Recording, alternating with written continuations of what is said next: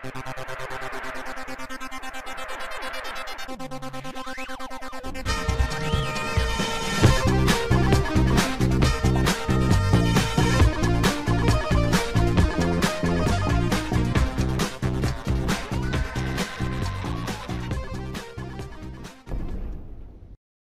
guys, welcome back. This is Matt Shett, episode 514, featuring an interview with one Wade Langer, aka Prof Noctis. That's right, a fellow professor. Wade wrote his dissertation on the Judeo-Christian kingship in Final Fantasy 15. And he's got some really interesting takes on the connections between religion and the Final Fantasy series and gaming and role-playing games in particular. JRPGs are his specialty. So we get into all that much more. I think you'll agree he's a very fascinating guy, and there's a reason he's so successful on Twitch and YouTube and all the other venues where he proliferates his content. Anyway, we've got a lot to cover here, so without further ado, here is Prof Noctis. Oh, look who I'm here with, Prof Noctis. Wade, how you doing today? Hey, what's up? How you doing?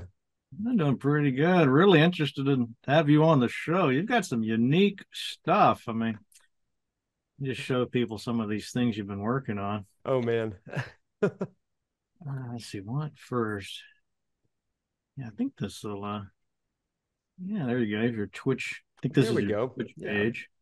There it is. Final Fantasy stream. Then you've got a YouTube page. Yeah. There it is.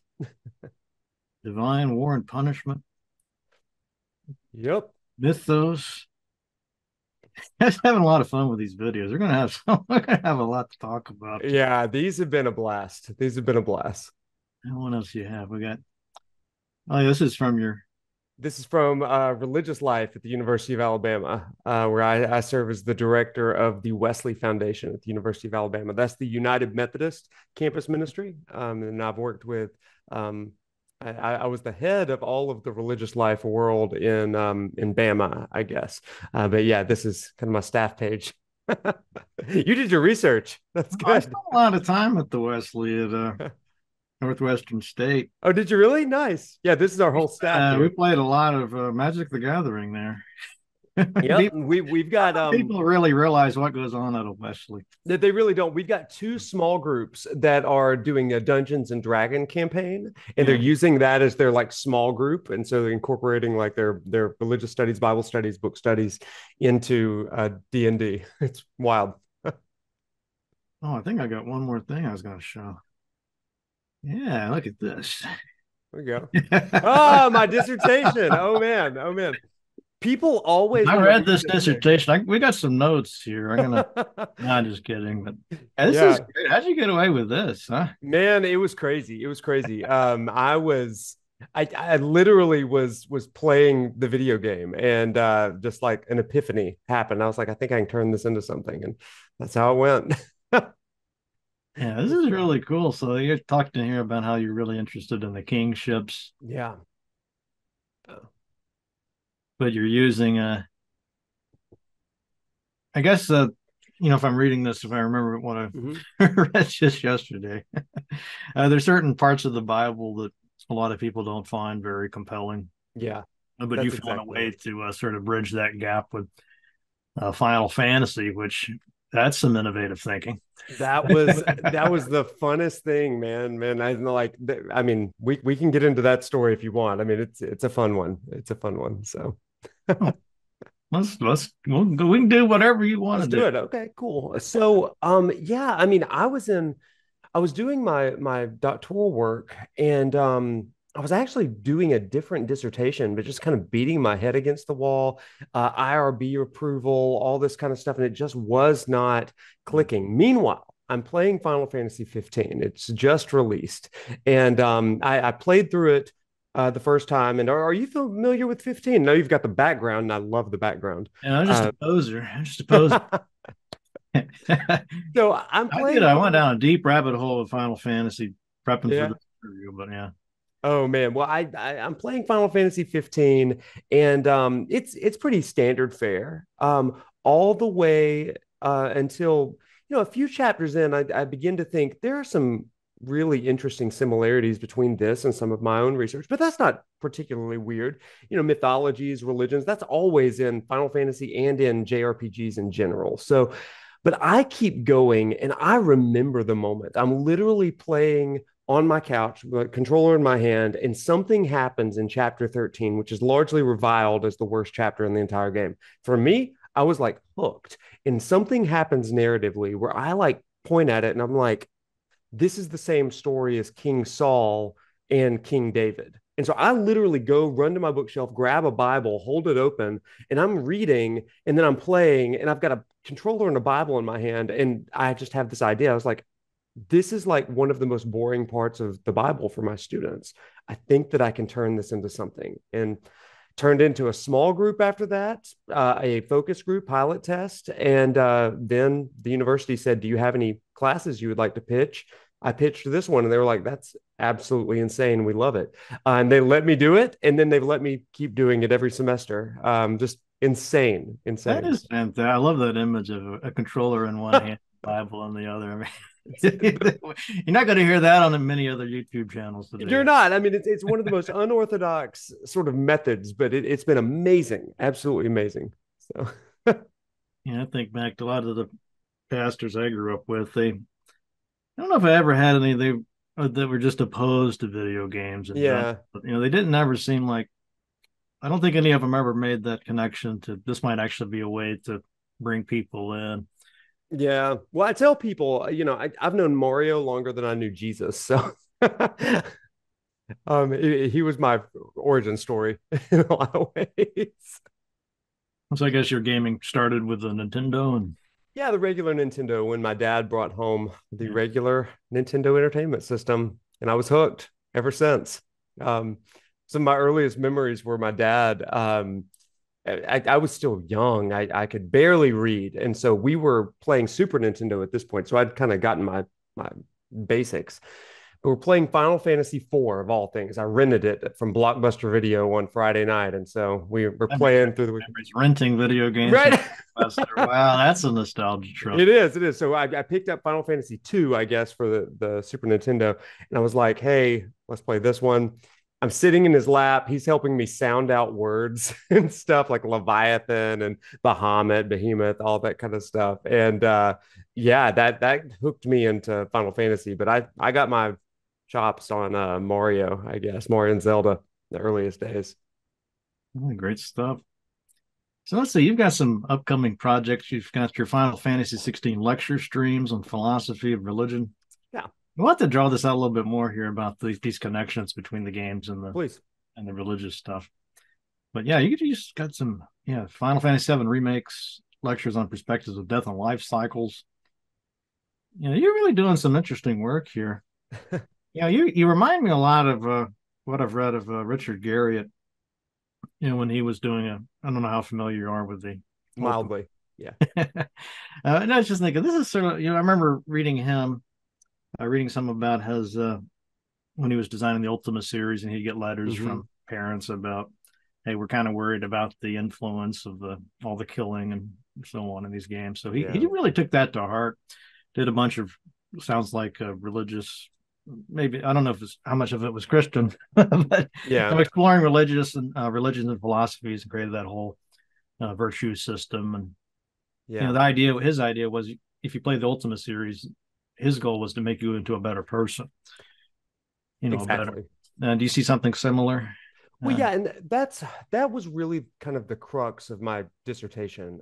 So ostensibly, my dissertation was all about, how do you use a video game to teach this kind of boring part of the Bible? But below the surface, you're going to bring in educational theorists like Piaget, Dewey, and others whose primary focus was, if we can get them interested in this content through gamification, then it's going to manifest in some way, and it's going to direct behavior. If Dewey constantly says that the goal of education is not more knowledge, but it is in many ways behavior, assimilation. It's to really impact someone's behavior from that moment on. And so that's exactly kind of my thinking. Final Fantasy, JRPGs in general, there's oftentimes been a rift. Maybe not so much in the last decades or so, but like I remember in the 80s and the 90s, there was almost like, what was it? It wasn't like mothers against drunk driving, but it was like Oh yeah, mothers against D&D and stuff like that. It was things like Superman. that, right? And for me, I always loved these games. And I was like, I'm getting incredible messages from these games, like these narrative, story driven games. And so for me, I knew how compelling these stories were. I knew the messages behind these games. And then my question was, how can I utilize this in an educational component so that students, have better self-esteem, more confidence, more ambition in some ways? And behold, this is kind of what happened. That's Um, so good. 'Cause all they ever hear from maybe I don't know what their family life is like. yeah, It's not like the mainstream media, whatever you want to use that term. Always, every time there's a topic about video games, yeah, always kind of, oh, here it comes. And at best, it's, oh, the kids are wasting so many hours, playing these games, and yeah. it almost, what are you trying to tell people that their favorite things are like they're just wasting time with those? I mean, what kind of impact can that have on a kid's self-esteem hearing that message Yeah. over and over? Yeah, and I mean, you talk to these students, and I mean, as a gamer, I know this. Like, you create formative memories, and not just with other people through multiplayer, but you have formative memories of living out a story, living out situations that are building confidence in you. I think that's why there was a trope in the like around 97 through maybe the early 2000s where you would have this kind of lone stoic protagonist in a lot of these narrative driven games. I again think of Final Fantasy, but I think that there were some other games like Metal Gear Solid in some ways that would have this kind of strong stoic protagonist whose narrative begins to unpack him in some ways. And I remember playing that as a teenager. I think particularly playing a Solid Snake, seeing some similarities. Like I'll never, infiltrate a base, but some of these narrative tropes are universal to my experience and to many others. And I think it helps you to think more deeply. In fact, that was one of the most interesting things about my research. It's the idea that gaming versus reading or even watching a movie or something like that, because you have agency, it's creating first person memories and experiences in you. That way, when you actually talk to a 5-year-old who's playing Mario, he doesn't say, Mario saved the princess. He says, I saved the princess. I Exactly. jumped over. And so this is just like a simple way of saying these are first person memories where they remember what it felt like in an amazing way. So when we're able to kind of channel that first person memory making into something positive, confidence building, esteem boosting, boy, you have something that's a lifelong thing. And I think that's the coolest thing in the world. I know exactly what you're talking about. Yeah, I remember like the Might and Magic series. I remember playing those a lot Oh, uh, growing up. And if you beat one, it would let you download, or it would let you. How did this work exactly? But it would let you print out basically a certificate. yeah. Now, I'd often joke about I was prouder of those than I was my master's degree in my. Oh, I absolutely. mean, I Absolutely. probably put more work into getting through some of those games. And I felt that way about Dark Souls. I wish I had a certificate for that one the first time. yeah, more in all games, yeah, hang this on the wall, right? Now we get platinum trophies, I guess. That works. So, I think it's come back to Garriott again. I follow him on Twitter. yeah. In the end of the Ultimate games, he would have a line in there, I guess, about if you completed this game, write me, and let me know how it went, something like that. Oh, that's so cool. He still gets those. That's awesome. That's awesome. On Twitter all the time. Somebody will send him the screenshot. By now. I I don't know love if the that. snail mail address still works, but yeah, a real sense of accomplishment. Yeah, that's I, awesome. I notice this a lot too. I'm mostly a writing professor, Hmm. focused mostly on writing, but I have a class called Understanding Video Games. Oh, nice. So the students, a lot of them are writing about their favorite games or games we Yeah. cover in class, and they're like, "This is the first time I've ever enjoyed a writing class." Mm, that's It's just, cool. I finally get to write about this thing that has been such a huge part of my life, and they have a great time. What do you use in that class? Do you have specific texts or is it writing prompts or what do you use? I had a book. What was the name of that book? We got one called Understanding Video Games, Mm, which is also the name of the course. yeah. But the method for writing is they call it player response, kind of Okay. based on reader response. So it's really kind of like what you're saying. Is I I'm love not that. I try it's a little hard to explain it, even for me, but it's not like we're not writing a game review. We're not just writing a Yeah. synopsis of a game. We want to uh, write about your experience playing that game. You know, what Okay. decisions did you make? Why did you go this way and that way? And then I try to get them to reflect on that. I mean, ultimately, it's what did you learn about yourself? Yeah. You know, more so than just about the game. So Yeah. somebody can That's make those breakthroughs. And again, yeah. it's really it's awesome to read these things because you can see the epiphanies happening, and you know. Yeah, that's one of the things that I have tried to incorporate. I'm really interested in this book. I just Googled it, and man, like, I mean, you're building my Christmas list right now. I can just build nothing like a new textbook for Christmas, you know? Yeah, the player response when there's I have to get the name of the Player book response. for you, but it's a different book. But Okay. it was somebody's dissertation work. Oh We just man. kind of quickly wrapped it up into a book, but it's really good. I don't want to necessarily want to assign it to the students because it's really more, I think, useful for teachers. I think Yeah, yeah. I can get that for Um, no, that's awesome. That's awesome. In my class on Final Fantasy, I'm going to be teaching that one again in the spring, Judeo-Christian kingship through Final Fantasy 15. And the way that I do it is I have to give them like a basis of kind of the core content the first month. And so we do a 4 week, way too fast deep dive into the biblical, the Hebrew Bible from Genesis all the way to Malachi, just on the precipice of New Testament messianic texts. And we do that in 8 classes. It's awful. But then after that, I tell them you get to play a video game the rest of the time. It's going to be great. So just get through this month. But then during the video game session, I have them keep a series of journals, and then they have 4 reflection papers they have to write that correspond with what's going on with Noctis, who's the main character in 15, that correspond with where he is on his journey. And then one of the coolest things that we do, I again, if you've never played 15 all the way to the end, then this is going to sound like, what is this game? But there's a series of campfires that you do where you're camping out with your friends, and kind of a neat thing. But there's a final campfire where everybody's kind of sitting around the campfire and they're talking about, you know, what's happening and like this kind of trauma they're experiencing. And there's a moment in the end of the game where the main character Noctis has to choose a photograph to take with him as a memory. So what I do in my final session with the class, it's a smaller class, about 20 people or so. I have them all over to the house, and I make dinner for them, and then we have a bonfire in the backyard, where we all kind of sit around, and they have to bring a photo of something that corresponds with their journey, like Noctis's journey. And then they, you know, it's all for bonus points. It's not required or whatever, but they share their story around the fire. This living into the game is one of the coolest things that I've ever done as a teacher or anything like that. But it's really like this meaningful moment. Even my favorite thing is when my Kaios or my AOPI sorority girls are sitting in the class and they're just sobbing over this. Like, I never thought a video game would do this to me. It's like, yeah, it happens. It's Yeah, amazing. you know, was in your dissertation or somewhere else where you're talking about sometimes you get students that are they just show up because they hear I think it was a workshop or some Yeah.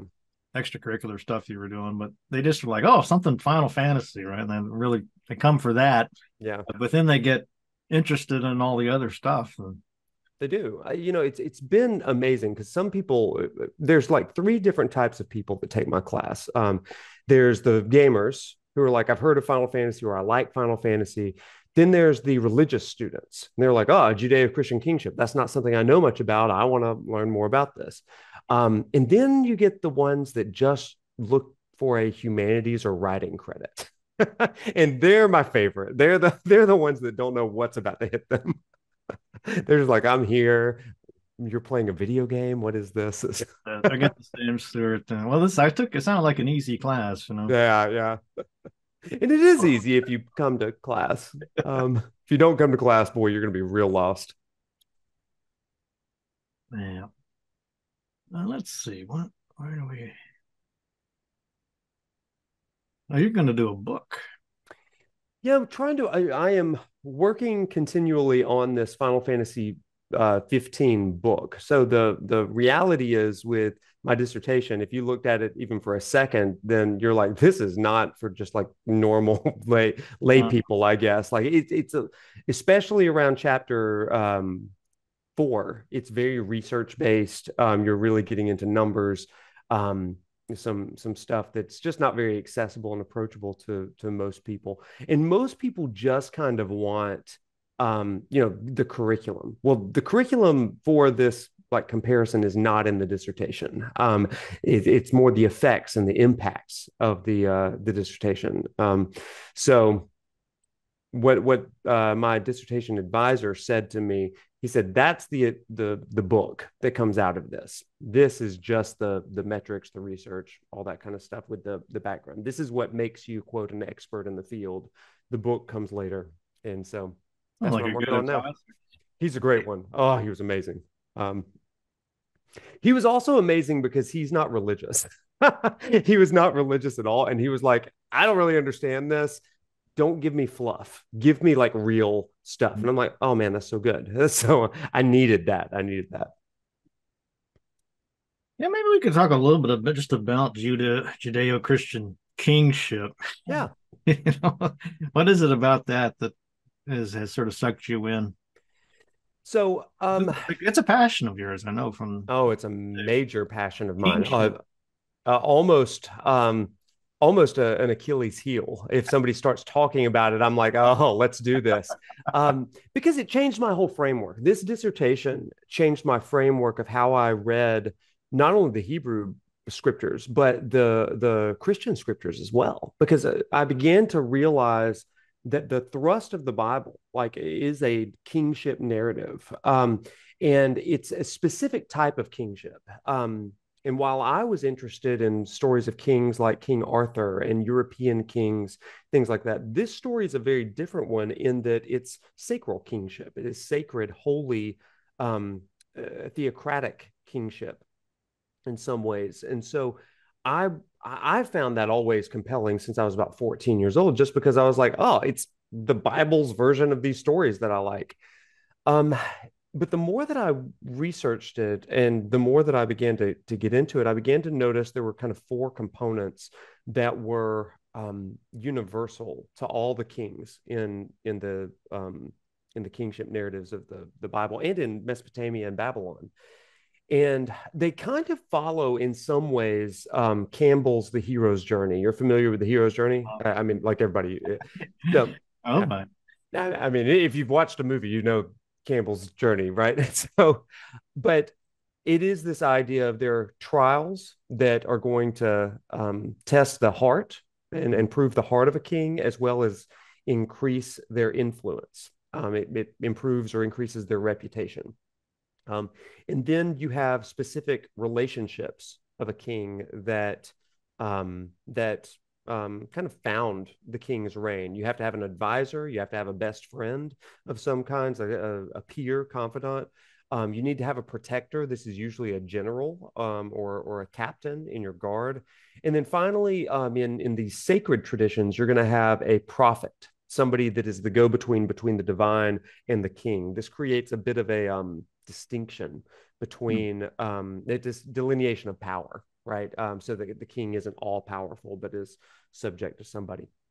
So trials and relationships, but then there's a moment of responsibility where the king has to move from kind of their own ascension into kingship to and receiving to giving. It's these people are my responsibility, or this task, this war, whatever it is my responsibility. And ultimately that culminates in what I call a deliverance of order to chaos. Now that is straight from the Mesopotamian myths and religion. It's the idea that the world is chaos and a deity or a representative of the deity is going to bring order to chaos. And one of the things that I talk about is that this idea of image of God, which isn't just Jewish or Christian, it's rife in all of the ancient Near Eastern traditions that humanity bears the image of God. And how do they bear the image of God? It's not physicality. Instead, it is these attributes of the divine. So if God is just, then humanity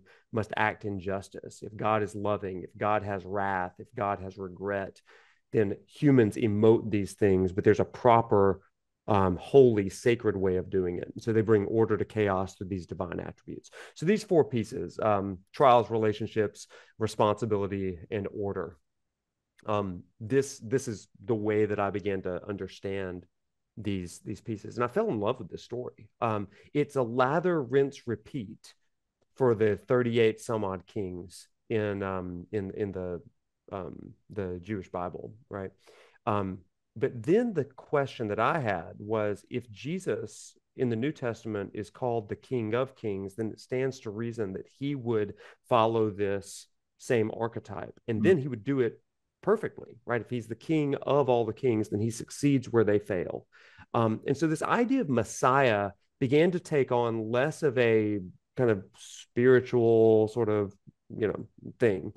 And it became more of a practically, he is following this ascension story paradigm, and he's doing it in a way that redeems the past of failed leaders and kings. And ultimately, that is where my dissertation landed. It was like, this is a way of teaching the entire story from beginning to end. And so that's why I'm super passionate about it. And students are mildly interested in it, but the game really kind of turns it up to 11. Yeah, that's incredible. I remember you said that for you, Lord of the Rings was more about Aragorn than Frodo. Yeah, that is definitely my take on that one. Or at least I always leaned into him. I noticed in a lot of your videos, you bring in some aspects that I don't think you would find on most other, gamer channels. Like I remember I saw a video one of yours you're talking about on ontology. Oh yeah, that's the I what is. I don't think I've ever heard the word ontology in one of these videos, but I don't know how close to the Final Fantasy community you get, but they're fighting all the time. These are professional fighters, and they get online and they argue. And there was an argument about what is Final Fantasy, and I was like, so I have a lecture in my class, especially for the sorority girls and the non-gamers, that's like, what is Final Fantasy? So I adapted that into this 15-minute thing. It's like, we got to talk about ontology. What is ontology, and how can we use that to understand this game series? Like properties and elements. Yeah. And that's a very simplistic, like 101 understanding of ontology. But I was like, this is really helpful because, what is the difference between a core element and something that's an interchangeable property for something? And, everybody's like, well, no, Final Fantasy is turn-based. And others like, well, no, it's action now. And it's like, well, that's an interchangeable property. But the bigger idea is that there's an element of a customizable battle system. And the way that you live in that can be properties. And then you've got different characters that are properties, but not necessarily elements. It's, yeah.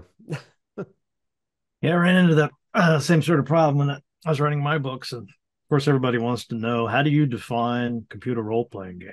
Sure. I mean, how would you define that? We have to talk about ontology. I don't know, I just kind of say, I ultimately just have to fall back on you know it when you see it. I do tend to think it has to have some kind of statistical basis to the leveling and the combat. If games that if it doesn't have that, so if there's no way to level up, I say, well, but then you get into this whole thing about, well, what if, like, with the action comes up a lot in my book too. So you play a game like Skyrim or Dark Souls, I'd say those are you have to have a certain agility with a controller that is totally irrelevant in Wizardry or all these earlier games where it's pretty much strategy and tactics. But so it kind of seems more like a continuum to me. Yeah. Now, have you played? What's your take? Have you played Baldur's Gate 3? Oh, of course. Yeah. Okay, so I've not played it. yet. It's on my backlog. Fantastic. I think that Christmas break is going to be the time that I do that. So, like, I was never much into D&D, right? Like that wasn't like I always did like console video games and never did tabletop games and stuff.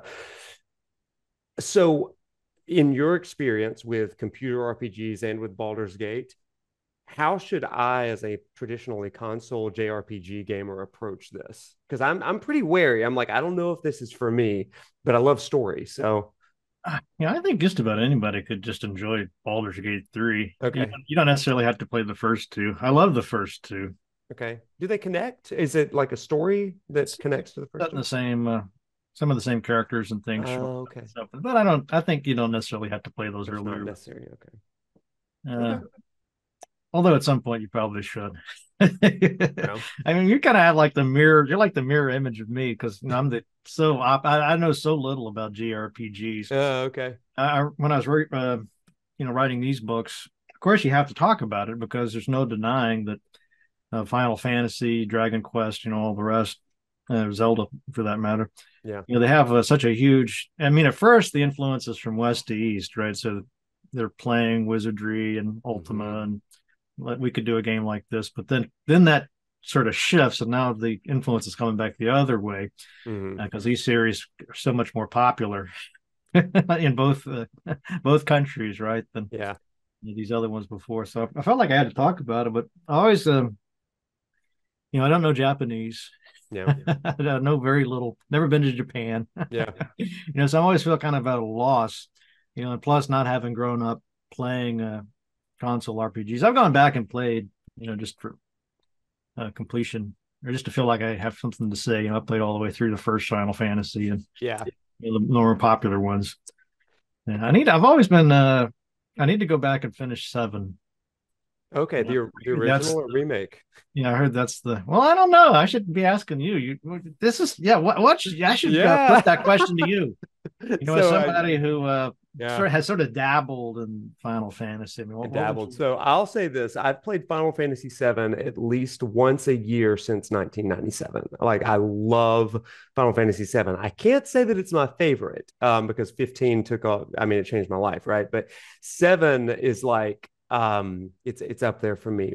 But what they're doing with remake is fascinating, and so like everybody in the Final Fantasy community kind of fights about this, and there's the group that's like you have to play the original to understand remake, and they're very much in the like this is a sequel territory. But it's a very unofficial, non-approved research project where I am telling a few of my students, I'm like, hey, I want you to just play the remake and play through the trilogy, avoid the original, because I'm just curious about their take on it.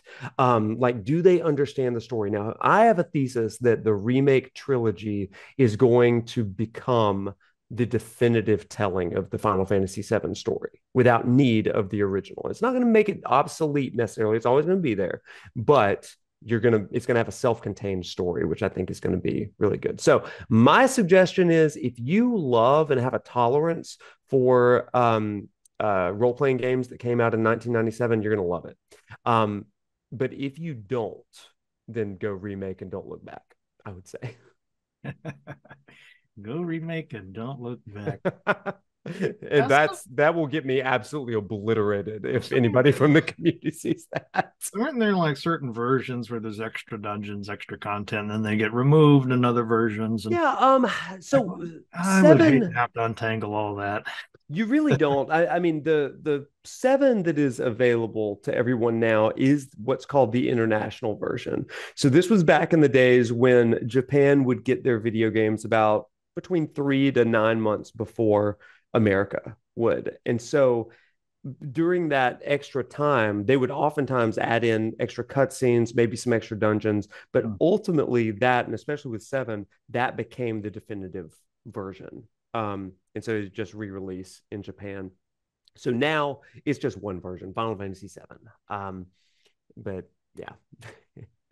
I'll take your advice. Or maybe I'll just try the remake. And yeah. If it really gets you curious, yeah. There's a lot of computer role playing games. The same sort of deal. Do you want to play the modern version or you want to seek out the original? And Well, they are And then you get in these almost, like, what is authenticity? What is this man. discussion even about anymore? You Well, can't go back in time. the remake is interesting because it tells the story of the original, but it adds so much. I mean, one line of dialogue becomes a 60-minute chapter in remake. A screenshot of a dungeon that was only like one screen big becomes a fully formed tower, right? And things. It's just expanded. And that's why I say it really is the definitive version of the story of this. And you're not going to get that. The original is fast paced. You can beat the whole game in 20, 25 hours. Whereas remake, it's going to take about 30 hours to beat, and it's only the first tenth of the story of the game, of the original game. So, yeah, I mean, it's broken into a trilogy, and they've really expanded it. So, I would love to know your thoughts on it, though, if Yeah. you play it.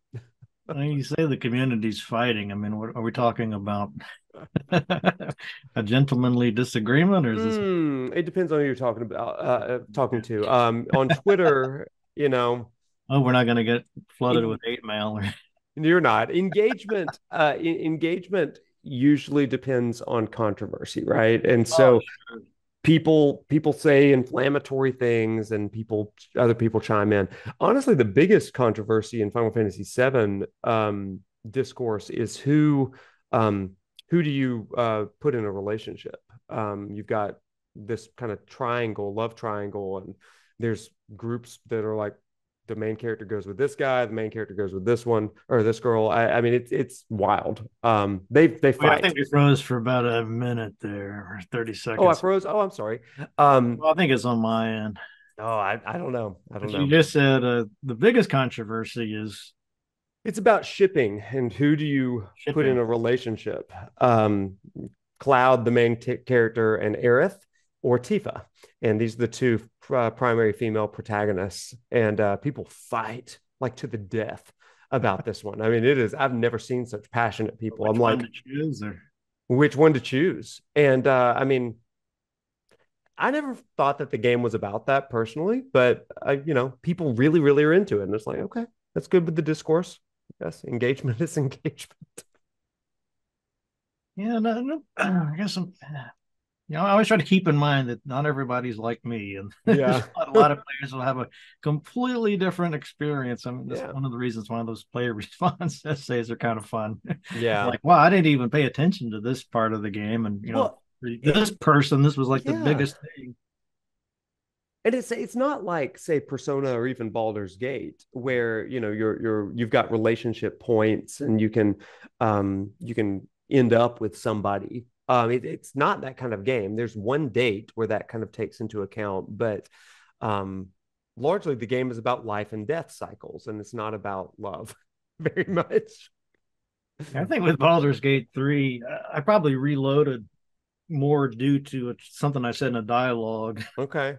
Like, oh no, I've ruined this friendship or this, relationship. Yeah. I did So that more than I did with the combat. I are would you settle an for. are you an advocate of save scumming then, like saving those files and reloading?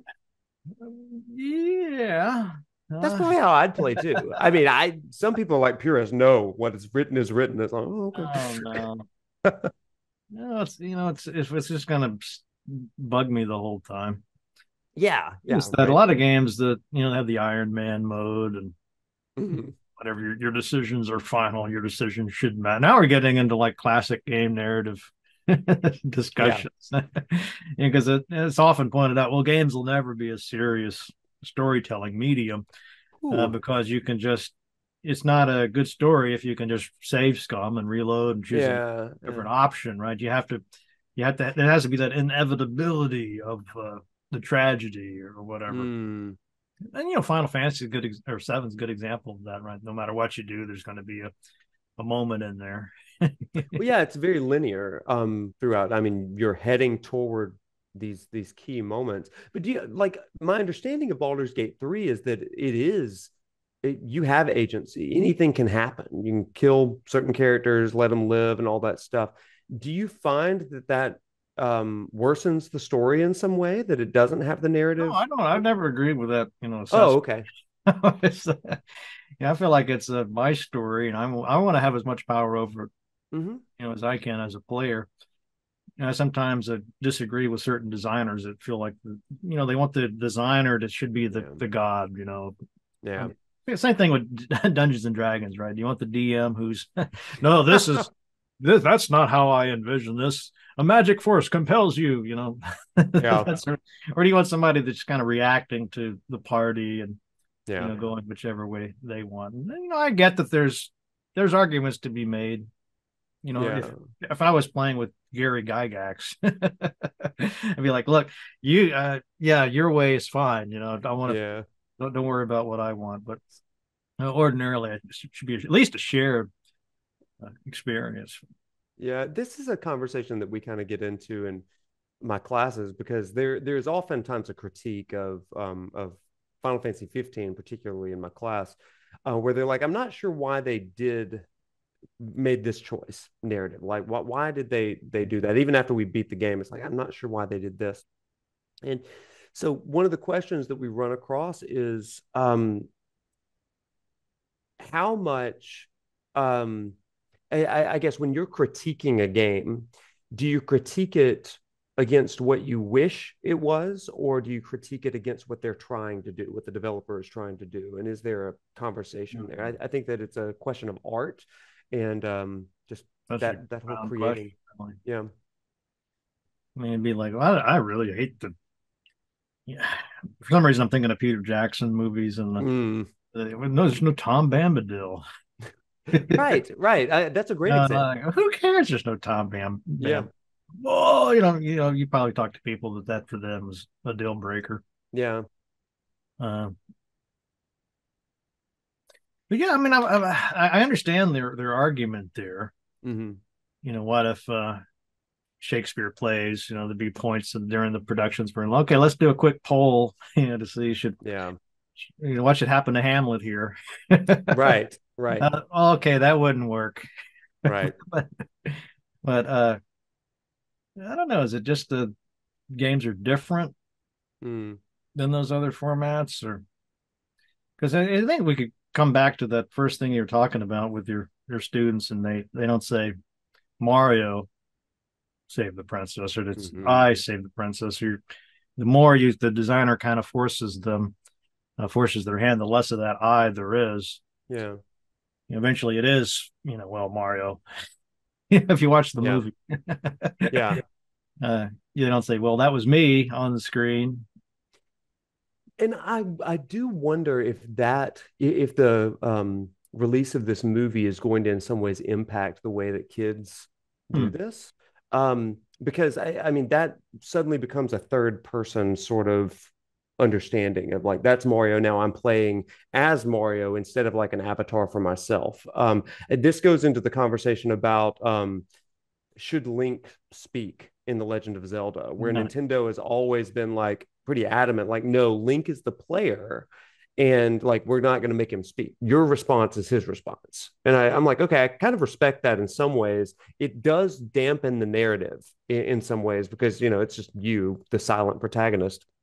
But it makes me wonder, like playing through Spider-Man 2 right now, I'm thinking about kids playing this. Are they playing as Spider-Man going through the story, or are they Spider-Man, if that makes sense? Yeah, it makes perfect sense.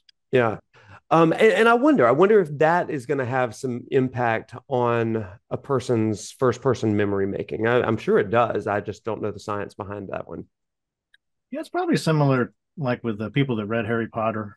Mm-hmm. And then versus the people that have only seen the movies. Yeah. I'm sure there's a difference.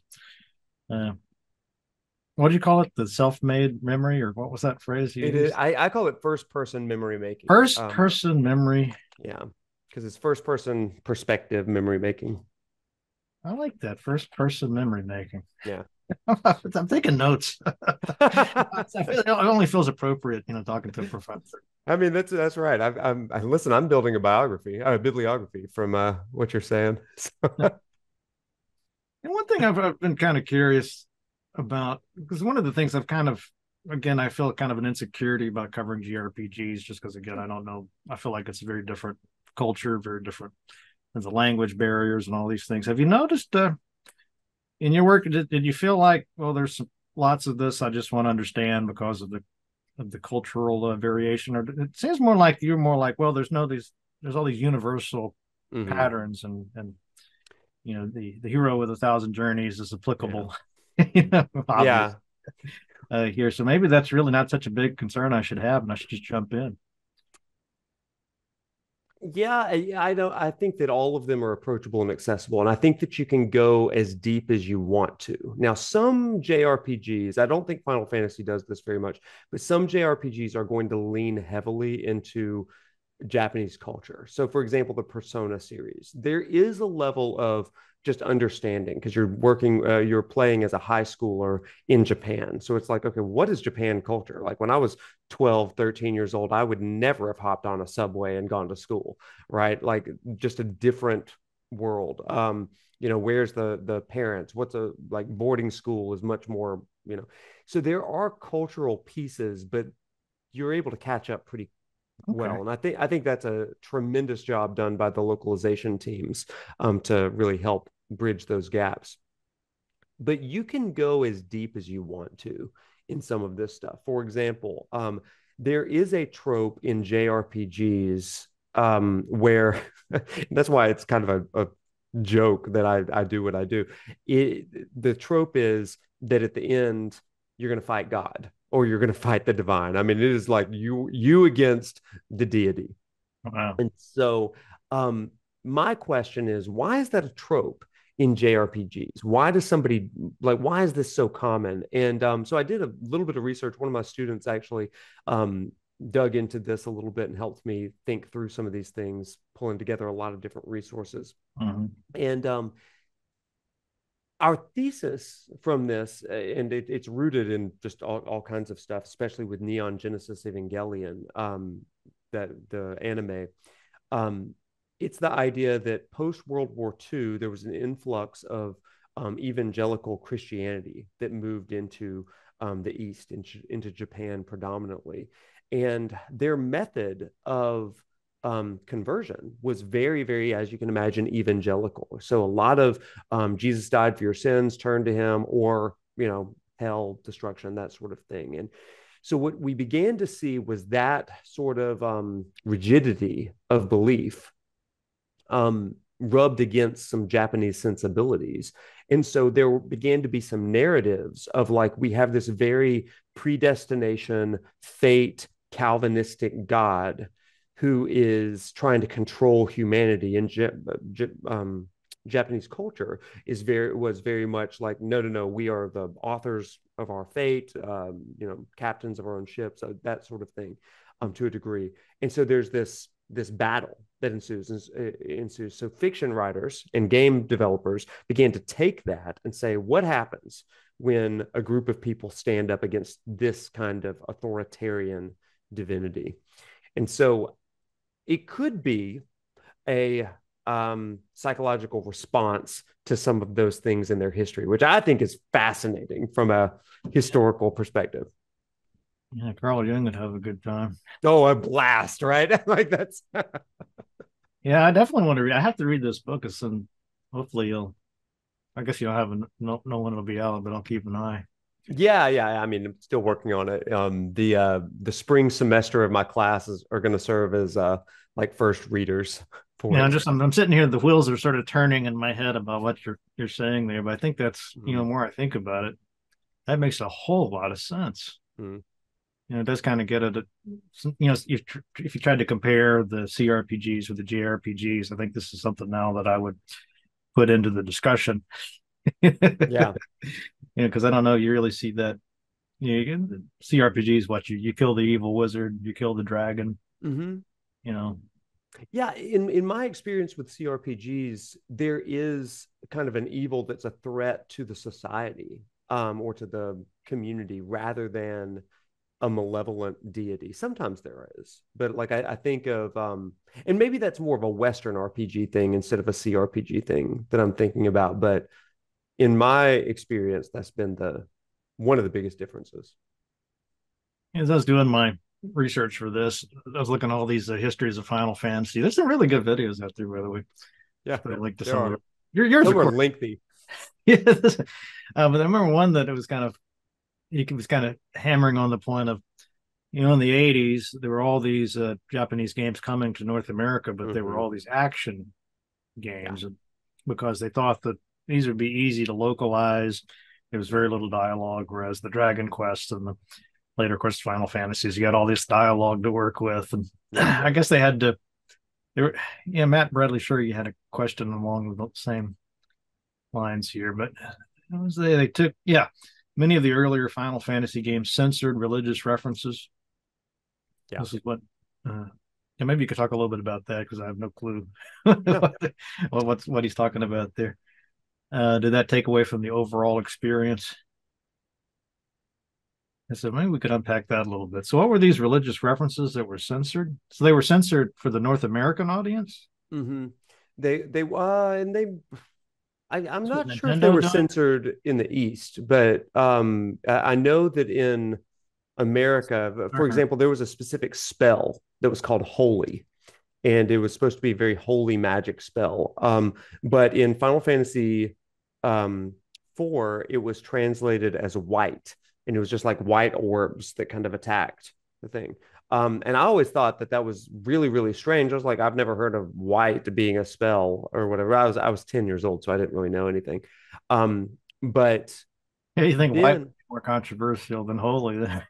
right. Oh, yeah. I mean, what a difference a few decades would make. But when was it? Final Fantasy VII, I think it was seven. They began to use holy language, Hmm. and I remember being like, "What in the world? Like, what happened to white? That was the most powerful spell." But yeah, that was a key censorship. Narratively, there wasn't a lot of censorship in my recollection. Like I'm racking my brain trying to think through. Um, because you still had like the term paladin, which is a holy knight, right? You had there were not many overt references to Christianity or religion, just mythological allusions. Um, Now Zelda did some big censorship. There's actually some. Let's see if I can find it. There's actually some um, key images of Link from The Legend of Zelda praying like in a chapel to Jesus. Let me see if I can put this in a chat or something with you, or share a Make link. you the co-host. There it is. There you go. You can Um, share the screen. and you Oh, can you want just do whatever you need with that photo. But I mean, it's stunning. It's like, where did this image come from? So, like, this was something that was utilized, um, but obviously doesn't go into the game or anything like that. I find it to be a bonkers image. Yeah, is there a way you can just share that on your side? Because I have no idea, but we're gonna try. uh, let's see. Can I open the Yeah, file? let's try this. Here it is. Okay, there we go. So yeah, I mean, you Well, I mean, see, that seemed like that would please Christians to see this. I mean, what's the I mean, yeah, but it's also like, what is happening here? Like, why are we, why are we doing this? And some of this is fan image, but this is an official artwork of Link praying in some Catholic cathedral, which is amazing. There was a place called the Sanctuary and Link to the Past as well, and yeah, I mean that's another religious reference, I guess. I guess With their the attitude is basilica. let's just purge anything religious out of this. Any I reference? I guess, and I guess it makes it a little bit more kind of universal to non Christian players. I guess that would be my thinking. Because I mean it is a pretty, I don't know, jarring image to see Link praying to Jesus. First of all, is there a Jesus in Hyrule? That's bonkers. But Yeah, my first thought would be, is this some kind of like unauthorized Zelda game that was only available in Christian bookstores? but see, this was an official Nintendo artwork, and it's like, where, like, yeah, you have to do some digging to find it. I mean, I just Googled this, but to find the actual official publication of it, you got to do a little bit of digging. Um, But Link used to have in Zelda 1 and 2 a cross on his shield, and you can see that. But I think because it likened him to like Crusader mentalities and stuff, they began stopping that. Um, I think even in the cartoon, that awful cartoon, did you ever see it where Link would say, "Excuse me, princess"? Yeah. He would always have the cross on the shield. I thought you were going to talk about CDI. Oh no, those are terrible. We don't mention those. There's Wand of Gamelon and whatever always else. somebody that brings those up, you know. Yeah, yeah. So I think where do we start? We were asking about should Zelda or should Link speak? I think is the.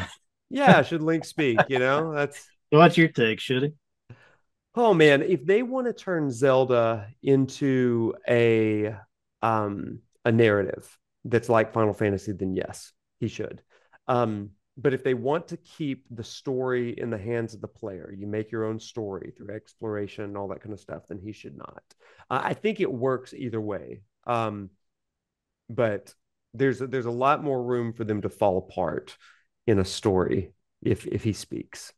Just because I don't think Nintendo does that super well. They are masters at gameplay and allowing you a playground to create your own tales.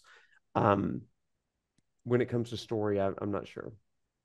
I was kind of intrigued by that. I've always been intrigued by movies into games and vice versa. And, you know, for the longest time, the idea was movies based on games are awful. Why even try that? Well, this year's but then the Mario, yeah, I mean, it's huge. Mario, Last of Us. I mean, these are incredible pieces of media. I mean, my family started watching Last of Us because like they heard it was cool on HBO, and I was like, "Oh, let me tell you about this game." So really good. I mean, you know, I haven't played those games, so I can't compare it to them. Yeah, yeah. Well, I'll tell you the difference. Fantastic. The biggest difference is I'm different from my family because I have first person memories of being Joel and Ellie and going through that game, whereas they watch it in third person, seeing what's happening on the screen. And it's that to me is the most fascinating piece of any of this research. It's like, how do you process media? And that active agency and decision making makes all the difference. I remember when the first Super Mario Brothers movie came out, and we were talking about this on Twitter a little bit, and I just, you know, in all seriousness, folks, you know, I wanted to hear from people that played Super Mario, loved it, and saw the movie. You know, what was your reaction to that? And a lot of people were like, this was just soul crushing. You know, this was a terrible moment of my life when I saw this movie. I just, you know, as a kid, I guess, and just saying this. But other people are like, well, I went back and watched it as an adult. Now I'm like, well, it wasn't that bad. Yeah. It's just so different than what you would play tonally. It's so different. And I mean, I wanted to like it as like a 9 or 10 year old. And I did like it, but it was different. It was just different take. Well, let's see. Do you have time for a few more questions here? Yeah, please. I got some more from Matt Bradley Shergy, and then we got one from Snap Snappy or Snap Snapper. Okay. He's very snappy. I think this is kind of a fun question. So Final Fantasy VII opens at a school. When you became a professor and replayed the game, did you find this section more interesting than when you first played it? So I think that he's probably talking about Final Fantasy VIII, because seven opens on a train, but 8 does open in a school. And yes, we'll blame Shergy for that one. Bradley Shergy. 8.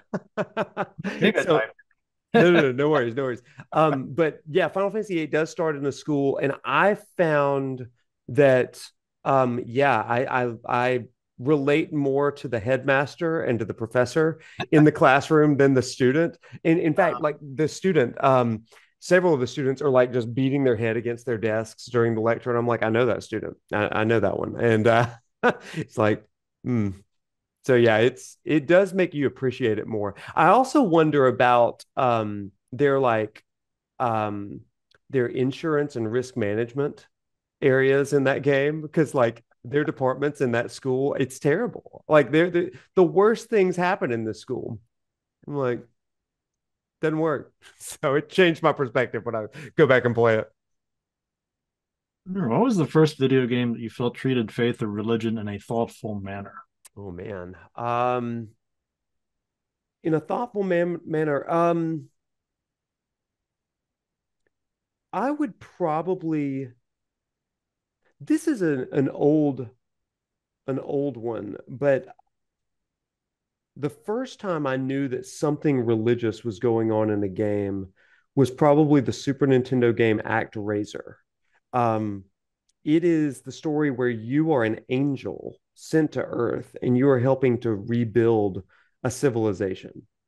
And you have to like clear out demons or again bring order to chaos. But that is, I felt like it was a really interesting piece of how does the divine create things. Now, when I first played ActRaiser, I did not go to church. I Just wasn't. Yeah, this is it. This is exactly it. I was not in church. My family wasn't particularly religious at this point in my life, but I knew that there was something to this. Yeah, Angel interacting with monsters in the area, shooting with arrows. Um, yeah, the player plays as the master and the main protagonist of the game. And instead, as the master, so you really take on the role of the divine. Again, I never beat this game, but I remember renting it again from Blockbuster, and you have the power of God building a civilization. I thought that that was a really, really cool thing. In fact, it says that he's got a fight against Satan. Yeah, there's this a lot is of a really yeah, interesting game. Actor. yeah. Yeah, and Never it's even also heard of got this. almost like a Sim City component of building a city outside of these side-scrolling things. Yeah, look at this religious subtext down here. Oh, Protagonist's name is God in the original Japanese version. Antagonist is Satan. The okay. bosses are based on real world religion or mythology, such as Greek or Hinduism. Concept of religion is explored further at the end of the game when the angel and master discover that the temples of the world have become empty, people having lost their concept of faith and need for a deity now that their lives have had all suffering removed. Yeah, I mean, I was maybe 8 years old playing this game, and I was like, huh, there's a lot of religion in this game. Who would have guessed that it would have paved the way for what I do now? So I think you get an A+ for this for that answer. nice, thank you. This came That out was a deep dive. I haven't thought of here. ActRaiser. I never I even haven't. heard of this.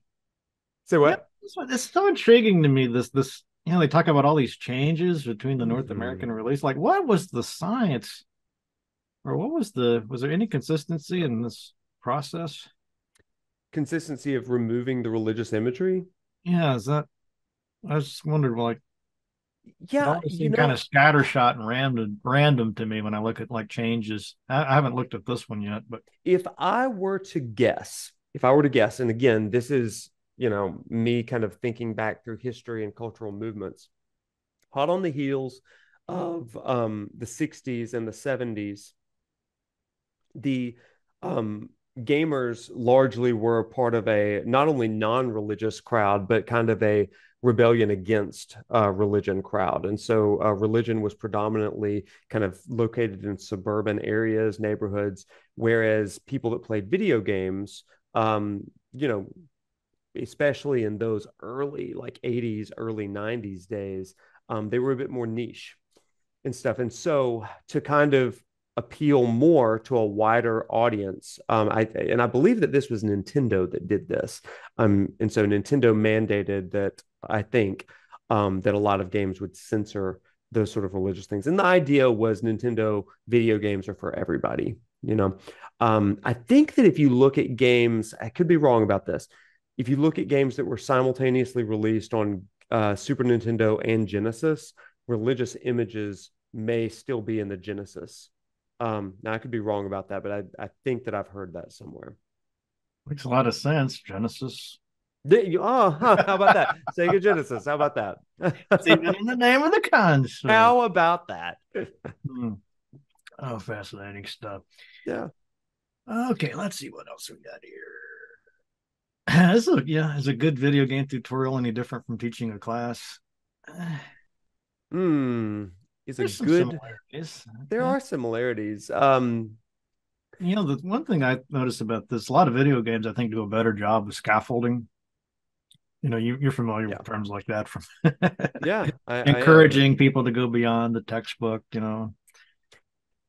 So, You can this, learn a lot from good video game tutorials, I feel like. you can, and I think that it makes for a better teacher, and I think that there's got to be a hook in teaching and in tutorials that compel you to keep going. I recently put out a video on side quests and what makes a good side Yeah, I quest. saw that one. In that video, I use the research of Really great video, by the way. Thank you, thank you. I used the research of a guy named John Keller, who was a professor in Florida State, educational theorist. And one of the things that he talks about are that there are four components of attitudinal interest and motivation, and you have to grab somebody's attention. The content that you're teaching has to be relevant to the user.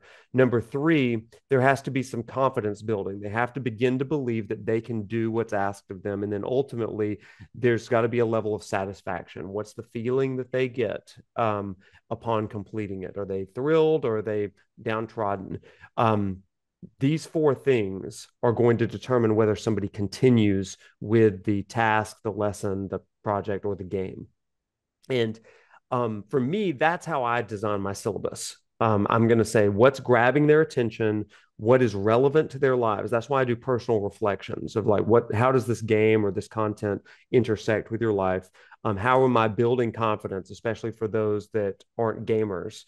How can I make this easily accessible to them?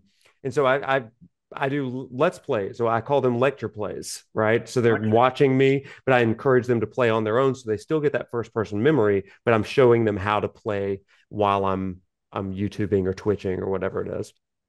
So those are key pieces for me, and I think that a tutorial, gosh, I wish all of my teachers in school had played video games and learned the art of the tutorial. Because man, they could have used it. Some of them could, especially in math. I was never good at math. I've read some of these gamification, folks, they're going full in like experience points and Yeah. this whole ungrading movement of just hearing about that the other day. Yeah, yeah. I'm conflicted on that one because kind of as a gamer, I like competition and Same. Now, I don't want I mean, what could feel worse than like, well, you didn't make it, but here's the you're still we'll still we'll say you beat the game even though you really didn't. Right. Have you read the articles recently about the grading scale and removing like 0 to 50, trying to move into like they're saying that it's too large of a grouping for failure there, but instead to equalize it a bit, where you've got like the bottom 25% of accuracy or skill excellence, and then 50%, 75, and 100. But failure is like essentially a 0 instead of the first 50 points. It's kind of interesting. I don't know. I don't know if you're going to shift the course of the Titanic as quickly as this person wants, but that's a metaphor for you. Well, I've often thought it would, in an ideal world, everybody would have an individual tutor. Yeah. And yeah. However long it takes, if it takes you a year to learn this, we'll take a year. Sort of forcing people into these. Well, you've got 6 weeks or whatever, and if you don't have it, but like you say, that's the Titanic moving, the battleship turning. Yeah, any sort of like behemoth. How many hundreds and thousands of years have we been kind of doing it this way? Right. Well, that's another piece of this. Education has largely been the same since the Greeks, right? I mean, standing in the forum and just speaking to the masses, and people are taking notes. And today we are finding that the attention of our students is much less, because first of all, for the first time in history, information truly is available to the masses. There's not even literacy is not a barrier anymore because of such educational video content. People are learning in this sort of new component at their fingertips with their phones. And so if you can get all of the information just at the touch of your phone or your device, what is the purpose of higher education? And this is the question that I wrestle with. How am I creating experiences that aren't teaching information, but are molding the way that someone thinks about the information? How are they processing this information? Application. Yeah, it's all application. Absolutely. We're having all these debates on, I don't know what it's like where you are, but and there's all exactly these, something like 60%, I think, last survey I saw of students, they want online only. Mm-hmm. But there's this pushback from professors that, I always think, what kid sits around dreaming about the day I'll be a teacher and get to teach online, Yeah.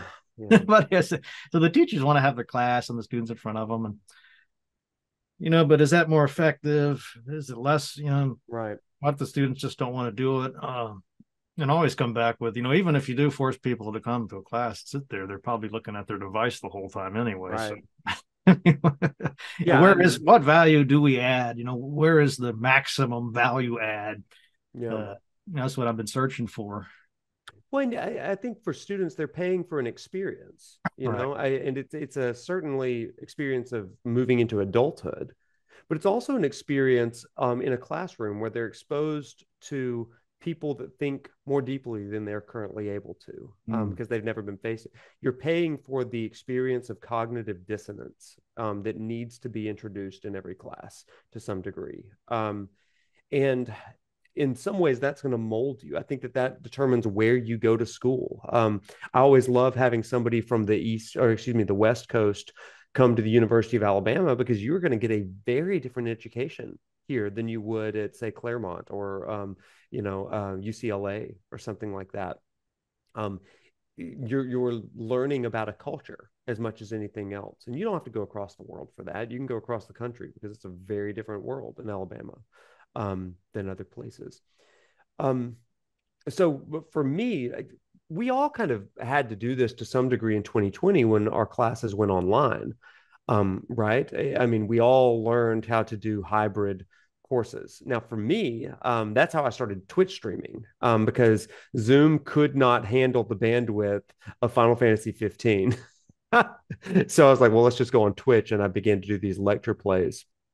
But it created an experience for the class. Yeah. And that's why I do what I do now. I never wanted to be a Twitch streamer. It was a necessity in COVID. Yeah, of course. Now, this might be the 1-2 punch that maybe does something with the Titanic, because we had with COVID, everybody moved into online and hybrid. And then shortly now, we're like in the midst of this Chat GPT. Yes. I mean, give me a break. Our university's like, no, it's not legal for you to use any of the AI detection services. Yeah, we have a discussion. So that means, right? So every student, I've noticed a sudden improvement, across the board. Yeah, sure you have. Well, especially because you can command Chat GPT, write an essay on these points in the voice of a Harvard master's paper, and it'll do it, and go in, make some ticks and changes. And the thing that I tell my colleagues is we've got to instruct on how to create better prompts, because AI is going to be a thing of the future, like it or not. It's like a calculator. Yeah. So what are we doing to help students make the most of that? What are they getting from us that they may not be able to get in the regular world? And so you got to build a base of information and knowledge. And then, again, practically, how do you use this knowledge to craft something using these tools? Yeah, it's just I've been amazed by it, how quickly it seems to be progressing, and every time I hear criticism, like I heard one of my colleagues is saying, well, the thing it'll never do is be able to put a personal experience, personal anecdote. So let's just add this to the prompt and see what happens, and add some personal experience to it, Yeah. Then Turing test passed. Yeah, it does. I mean, so we are, the way our institutions run, we are completely unprepared for this, and so we're rallying and trying to reel. As a student, put the unethical stuff aside. Right. How wonderful would it be, to be in, say, a calculus class, and you're like, I don't understand this concept, and just go to Chat GPT and just keep saying, simplify that. Thank you. Even simpler, and eventually get to the level where, now I can start building. Yeah. Get that component. Now we can move on to the next. It's working at your own at your pace. I mean, it's 100%. almost like having a private tutor. Exactly. And I was telling a friend of mine yesterday, I think that Chat GPT and these AI generated image programs, Oh yeah. these are going to create more opportunity for individual entrepreneurs and small businesses. Because I think that what we're going to see, for better or worse, is that kind of the impact on the workforce is that, like the assembly line did, it's going to take away some of the traditional job forces, but it's going to elevate and make accessible people that have dreams of starting their own company, even for content creators, right? I mean, the things that content creators are going to be able to do more efficiently, more cheaply, that's That was a going to happen. little bit of game development I've dabbled in. I remember one of the things was I wanted to have a, like every game, menu and a user interface. And I'm like, well, how do I get some, you can download these big packs of buttons, but of course it never has the one little thing Right. Of course, it never does. that you need. So you're like, okay, what do I need to do? And well, I could pay somebody hundreds of dollars to make this thing. Yeah. So, or, now I can go to chat or whatever the art thing is and just describe it and boom, there's the button for free. Oh, exactly. Yeah. You're telling me that's not revolutionary. I don't know what is. Yeah. And ethics aside from it, I mean, that is where things are heading, and it's like, I know that it's putting artists out of work, making it harder for them. Not even artists and even actors and actors. The AI. I was talking to a voice actor recently, the voice of a Monkey Island. Yeah. And he's like, this is increasingly becoming a real factor. It'll never be as good. Right. But even if it's good enough. When you think about offering voices for just random NPCs in towns or side characters, Link's voice could be AI. Yeah, it could for the amount that he speaks. All that kind of stuff. Yeah, you could do that. I think that they'll still bring in big names for the main characters, but yeah, kind of scary. I mean, there's a religious element to it, even. If you've come across any of that stuff or have thoughts on the religious stuff in what do you mean? There's like religions forming around AI. I think they've been around forever, right? But it's like this is the next step in evolution. I mean, some people really kind of like a big singularities and all this kind of stuff. I don't know if it's quite the right word for it, but there's more going on than just a technological breakthrough. I don't know. I don't really have an opinion on it, but I've heard mild things. It almost reminds me of the Matrix. The Matrix always comes to mind. Yeah, connecting this other larger thing. Yeah, it's all been a God game the whole time. You knew, like ActRaiser. Yes, just play ActRaiser. Just everybody play that. Well, let's see. I think we haven't done a Snappers question. Okay. I think you'll like this one. Do you think minigames do the Arthurian theme justice? They do not need to be an exact retelling of Arthur's story. And if yes, which ones? I think any of them do. So I mean, the obvious one that comes to mind is Zelda. I mean, in at least in the third Zelda, Link to the Past, all the way to current, there's always that moment of pulling the sword from the stone. And that is a symbol of power, of anointing, of hope. And it kind of makes him the hero. And so I think of that. I think that one does it, at least that part of the Arthur story, really well. I think other times you're going to get allusions to Merlin.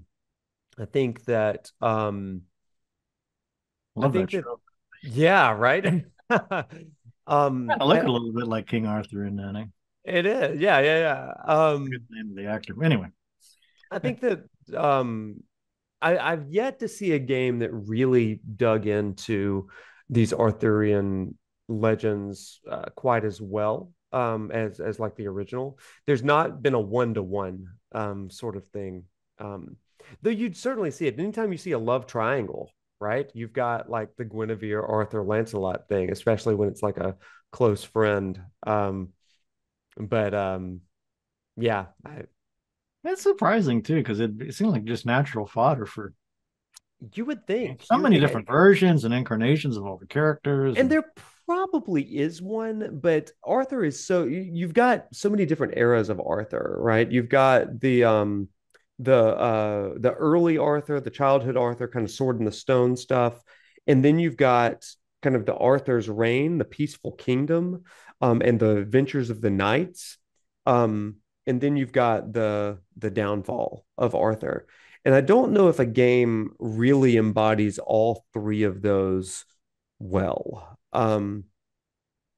I could maybe get on board with um, maybe Fire Emblem in some ways, especially with some of the new games, because you're all kind of at this school and individual characters are going off to do different tasks, like the Knights of King Arthur. But I would say that's a stretch. It's just kind of like the archetype of what an Arthurian legend would be.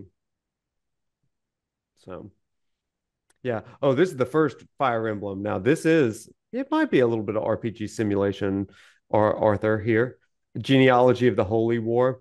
Yeah, the newer ones definitely have that element of sending off your knights to go and do side quests. Um, Oh, yeah.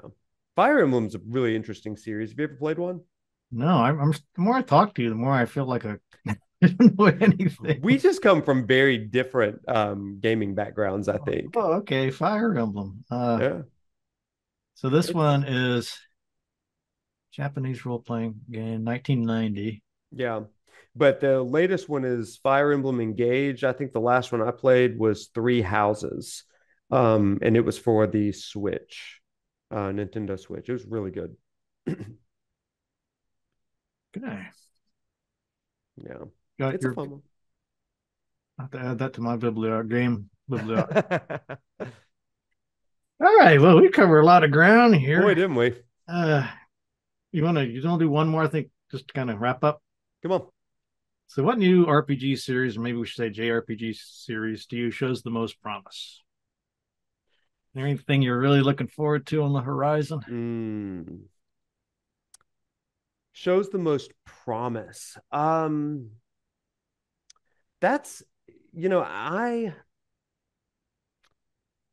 think that I always go to the staples, right? The Final Fantasies, all that kind of stuff, but something new. Um, I've really been taken with the Xenoblade Chronicles Mm-hmm. series over the last couple of years. So I don't know if it's like showing promise. It's just been really good because there's three iterations, I think, is Chronicles 1, 2, and 3. I haven't finished 3. Um, Another one that I really like, and this one just got some DLC released, is called Tales of Arise. It's part of the Tales series. But Tales of Arise, I think, has one of the most interesting stories and battle systems that's out there right now. Um, Other JRPGs on the horizon. Oh yeah, this is it. Tales of Arise. This is such a fun one. It's got this charming anime kind of style to it. This was a great game. And I hope that they continue with a style like this in the future. Really, really loved this. Oh, there's a demo out. Yeah, that's worth it. The battle system's super fun. Super fun. It's like a hybrid of action and not really turn-based, but it's much more action, I guess, and menu-based. Um, Yeah, I Really, don't think really you can fun. actually see the interface on this. Yeah, I guess they took that away. The interface isn't bad. I don't know why they took it away. It's not even very cumbersome. Also, Octopath Traveler. That is a retro styled RPG that is modern. I mean, incredible music. It is turn-based battle, but it is essentially you've got 8 different characters, and you see this kind of Super Nintendo style graphically. Yeah. Um, it Oh, is beautiful, kind of a what is it? HD 2D or 3D 2D is what they call it, something like that. The second one is the one that was released this year, and I'm really excited to play that. Hopefully over the holidays. I've got a lot of backlog over the holidays, um, but their really, really loved it. dream come true. Yeah, yeah. Yeah, we should do, since you haven't played Baldur's Gate 3, you should play that, and then you should pick what do you think I should play? Oh man, what Yeah, what's the you said a Final Fantasy VII remake? Is that I would say 7 remake, just because like there's a lot of hype around it right now, because the sequel to it, 7 Rebirth, comes out February 29th. So 7 remake may be a bit of a commitment because it will be 3 games by the time it's all done. But oh man, I would say 7 remake is the like, I don't know, it's the opus of the Final Fantasy universe right now. Now, is this let me. This is it. 7 remake intergrade. Yeah, this is like the complete edition. It's got DLC in it and stuff, but it is phenomenal. I mean, just a wonderful game. Phenomenal voice acting, great music, compelling battle system, memorable characters. I adore this game. And Rebirth is going to just take this to 11. I mean, it's so good. This is less open world. Rebirth, meanwhile, is going to be more open world, and so that's really exciting. Also, Final Fantasy 16, which is what I'm playing through on my lecture plays, doing a philosophy of religion chapter by chapter. That game is phenomenal. If you like kind of more mature themes, 16 is just amazing. One of the best vocal voice actor performances I've ever heard. A guy named Ben Starr, incredible guy, just phenomenal voice actor in Final Fantasy 16. It is the M-rated Final Fantasy, and it's wonderful. Now it is a bit more action based. Is it available on? I don't. It's not available on Steam. Nope, it's PS5 exclusive for now. There will be one on PC eventually. Wow. I forgot that it was a timed release on PS5. Yeah. That says a lot though. 16. We're talking, I mean, I don't know when they're going to stop. You would think that they would eventually go Final Fantasy and then like a subtitle, but no, they're committed to the bit of the Roman numerals at this point. I mean, it gets hard for me to figure out 16. Okay, that's like X. XV. I learned Roman numerals from Final Fantasy as a kid, so I can do up to 12. Yeah, it gets hairy when you start adding others. When you add L's and C's, that's when it loses me. Yeah, you watch an old movie and it's like, when did this come out? LCX. LCX. Right. OP. Just put the numbers. We're not Roman. Do that. Thank you. I love it. Oh, wow. Well, anyway, we've been at this for a while. We should probably get going. But yeah, this has been awesome, chat. Good meeting you. It's been great. It's been so fun. Nice to meet you. Yeah, folks, head over to Prof Noctis YouTube, and I think it's the same on Twitch. It is. Do you have a preference? I mean, is there more going on the Twitch or the YouTube? YouTube has all the archives. And so if you want to see the old philosophy of religion or any of the lecture plays that I've done, head over there. But if you like to watch live, the Twitch chat is usually really, really lively. Twitch.tv/Prof Noctis. But you can always find me on thing, folks. That's a good start. I think it's interesting. So yeah, may answer a question no one's asking, but I felt like it was. You can learn about what the anyway. Thanks a lot. It's been fun. Yeah. Send me an update on that book when that gets looked. I will. Yeah. All right. Well, have a good Thanksgiving. Yeah, you as well.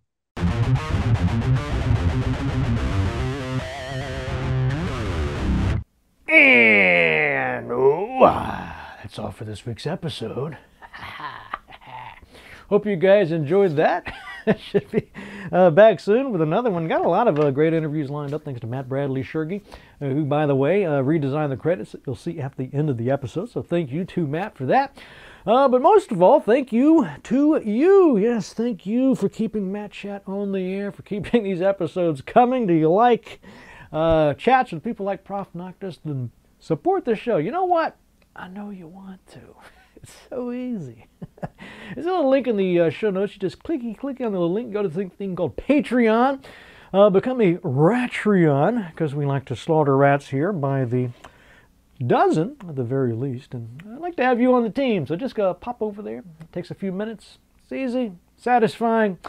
You like the show 10 times better if you're part of the crew. So get that done and come back and we'll finish up with the news from the Bat Cave.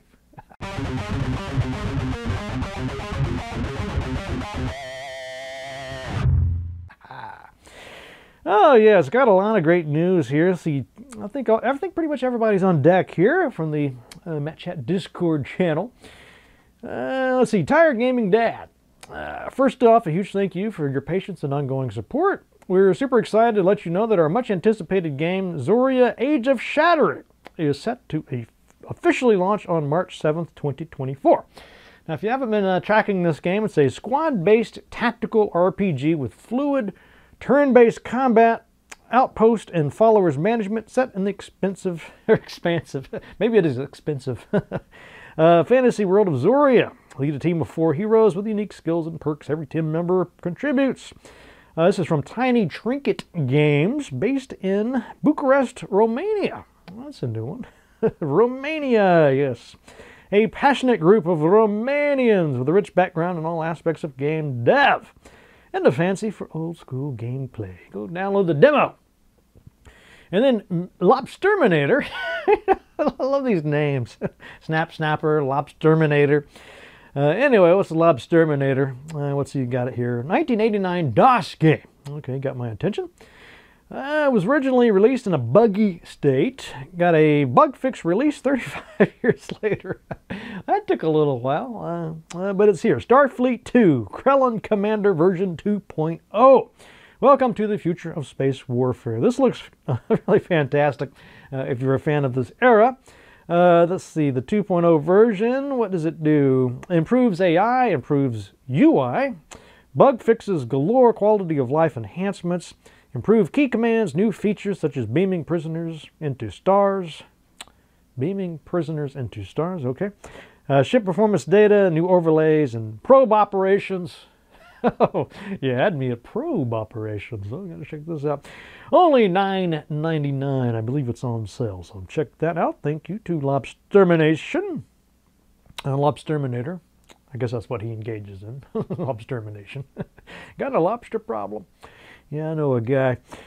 Okay, Miko. Yes, Miko. That Miko writes in about Chronicles of, oh boy, Vaeltaja. V-A-E-L-T-A-J-A.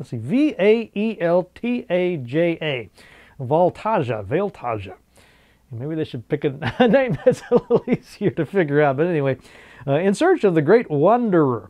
This is a fantasy grid-based dungeon crawler role-playing game set in the kingdom of Twin Falls. A lush and colorful world created with beautiful pixel graphics. Yes, they are, if you do say so yourself. It takes you back to the golden age of PC gaming when role-playing games like Dungeon Master, Might and Magic, Eye of the Beholder, Lands of Lore, Wizardry, and Ultima ruled the world. These are all really good games. You know, have I covered all the Lands of Lore on this show? I don't know if I'm pretty sure I did the first one. I don't know if the other ones are a hoot as well. Of course, I've done Eye of the Beholder. Let's see. Anyway, back to Vaeltaja, whatever we want to call this. Gather your party of 6 adventurers. So they've got not 4, but 6. Yeah. Like a big old party. Embark on your journey through the colorful kingdom of Twin Falls, where sunny fields, lush forests, misty swamps, and dark dungeons await to be explored. Currently in early access for $15.29. All right, so I think that will do it for the news. So thank you to Miko, Lobsterminator, and Tired Gaming Dad. All right, so let's see. I do have a little something for you here. A cowbell. You know, I heard that every video I think would benefit from a little more cowbell. I actually got this. I was rewatching the SNL skit. And it's just such a fabulous skit. It's one of my favorites. It's about one of my favorite. Actually, I'll say my favorite band, Blue Oyster Cult. The skits about them with the cowbell. But anyway, I just kind of got this for fun. But I was going to show it to you because I had this simplistic notion of a cowbell. I thought it was just, nothing to it, no musical ability required. It's just you're beating on this thing. But I've really been amazed at all the different sounds you can get out of a simple cowbell like this. It's if you hold it really tight like this, you get kind of like a metal plate sound, or you can hold it like this and get a sort of bell bunging sound. You can rattle it like this. I mean, what can you not do with this? I'm pretty sure if you practiced enough with this, you could, even do a song like "Don't Fear the Reaper." Anyway, I just thought this was fun. If you're looking for a fun little gift for somebody, it's not expensive, and I think you can, how can you resist playing with the cowbell? But there it is. I think I paid, I want to say that was $25. I got the biggest one. I'm thinking about seeing what all I might do that, if I can incorporate it some way into some future videos maybe. Who knows, we'll see. But I dare say, not that hard to learn how to play, and you can have a lot of fun. Okay, let's see. So I was looking for quotes about religion, and there have been a few. But I think this might be one of my favorites. I'll read the quote. There was a little text there. Okay, back to the quote. And that was not God texting.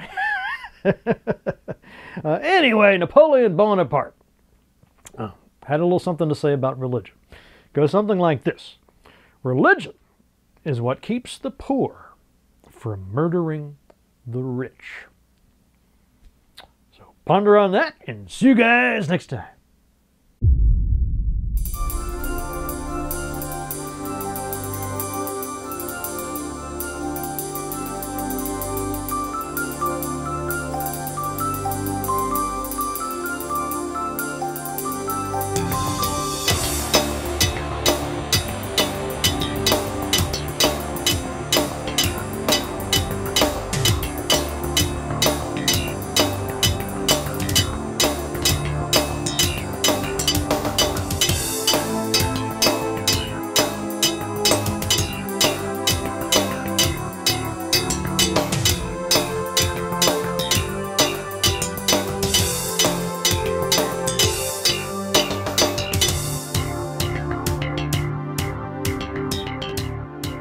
Have we anything resembling a plan? Right, till we find them, kill them all.